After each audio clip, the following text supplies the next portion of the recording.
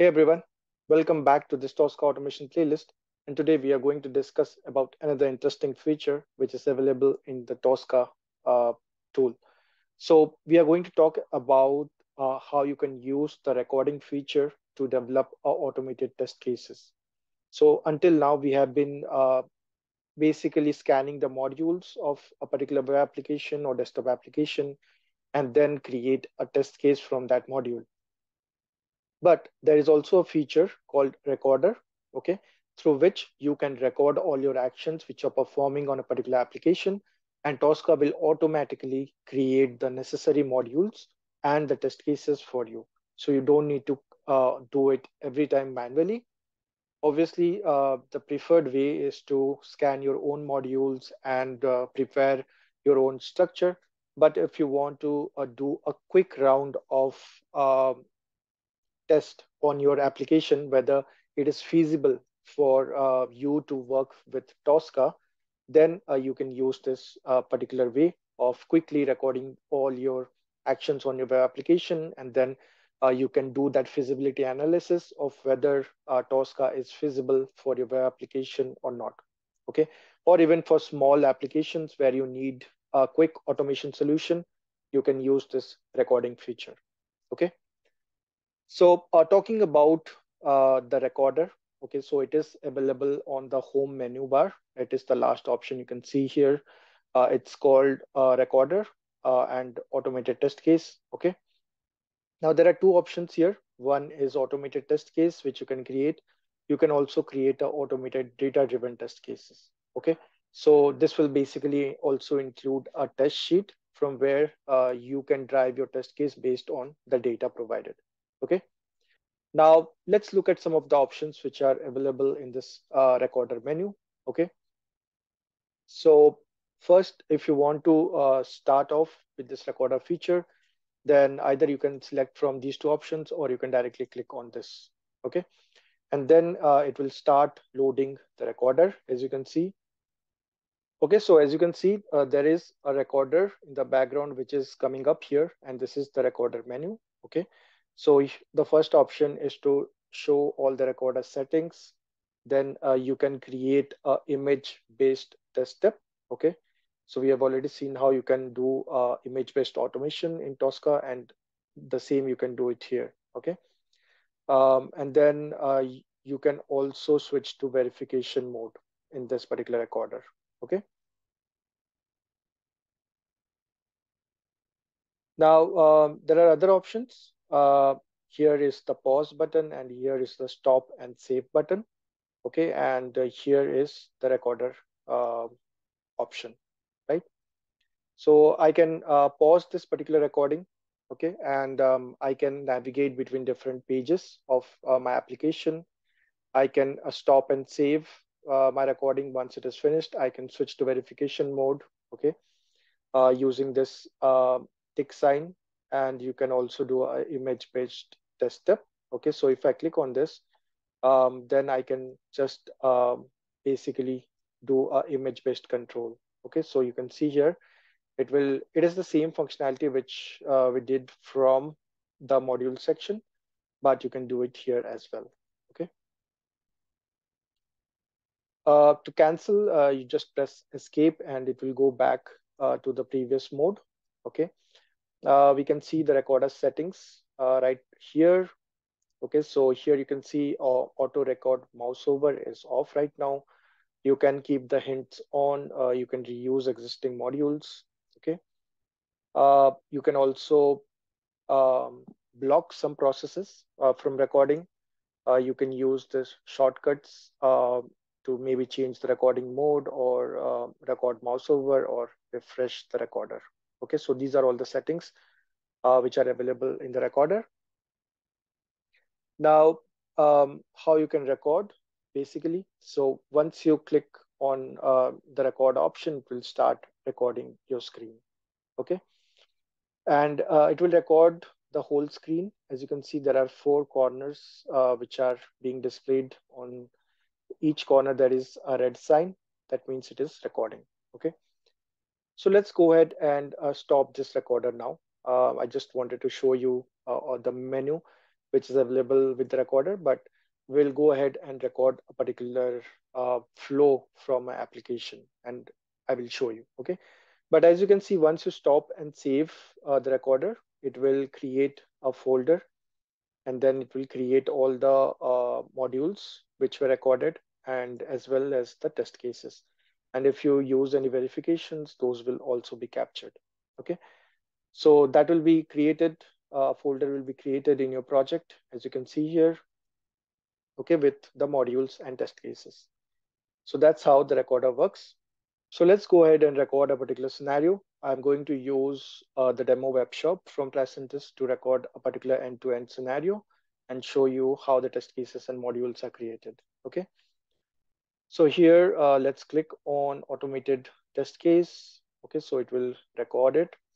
Now let's go to our website, and here we are going to click on login.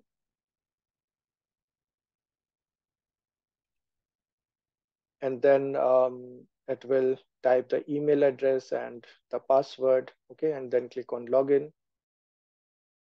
And then I will go to some item. I will add it to the cart, and then I will go to the cart. Once this has been added, let's try one more time. Okay, click on add to cart, and then go to the shopping cart. Here, I'm going to check out, and then I'm going to go through all the steps mentioned in the checkout, the billing address, shipping address, everything. Okay. So this is basically an end-to-end flow of this particular application. So I'll go through all the steps, and the recorder will record it. Okay. Just click on continue till I reach the final confirmation. Okay, so this is the final confirmation page. I will click on confirm. Okay, and you can see there is a hint showing press Control Shift plus H to record a mouse over event, or you can press F5 to refresh the recorder, or you can also press Control Shift V to switch to verification mode. Okay, so if I press Control Shift V here, okay, or I can go to the menu, and I can click on this, right? And then I can just, okay, so that once you click on any particular control, then it will be added to the verification, right? Now I will go back, or I will turn off the verification mode, and I will click on continue. Okay, so, and then I can maybe click on logout. So that's the complete flow of this shopping website, where we have added a product to the cart and we have checked out that product. Okay, so that's our complete flow. And now I'm going to stop and save this recording, and we'll see what has been recorded so far. Okay, so as you can see, a new folder has been created, and all the modules have been automatically created, okay, with the module attributes. You can obviously change all these naming conventions, because these are the default naming conventions which have been used by Tosca. And it's recommended, if you're using this in your test cases for a real execution, you should change all this, okay? Depending on what action you are providing, you can do this. So as you can see, one of the examples is we are clicking on the login button. So the value is X, which means it is clicking on this. Action mode is input, right? Similarly, again, login, it is going to desktops and clicking on it, and then add to cart.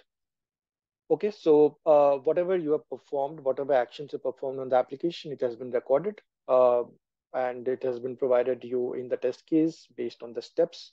Okay, you can see there is also a verification here. Whenever I changed to the verify mode and I clicked on that particular text, it is verifying whether this inner text is the same, which is displayed in the application. Because once the order is placed, I want to verify whether this order number was verified. Okay. So that verification step is also there. So you can do both. You can record your actions. You can also put verifications while you're recording your actions. Okay. And then it is clicking on logout. Okay. So there might be some repeated steps which you may need to remove because maybe I have clicked this 3 times, and that's why there are 3 verifications or 2 verifications. One of them I have to remove. Okay. I need to change few things. This order number is static right now, so maybe I need to modify this test case, right? So not everything would be ready once you record your test case. Obviously need to make some changes before you try to run this again. But at least you don't need to go ahead and basically scan each module separately. That will take a little longer. Yeah, as you can see here, as we are interacting with the application, everything was recorded for you. Okay. It's not the perfect way of doing it, but it's the quickest way if you compare it to the other way where you scan each module and then you build your own test case. Okay.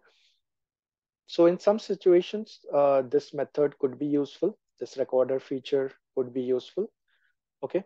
But in most cases, you will be scanning your own modules and building your own test cases. Okay. So that's how you can use the Tosca recorder feature to automate your test cases. The modules and test cases will be automatically created. You can add your own verifications. You can also do image-based test step. Maybe I'll show it sometime later. But if you're trying to use this, then this is the way how you do it. So that's all for this particular video. I hope you enjoyed it and you learned something new today on Tosca. So keep watching for more videos which are coming up pretty soon on Test Tosca. So until we meet again, keep watching our channel and do subscribe to our channel so that you get notified about each and every video which we post on our channel.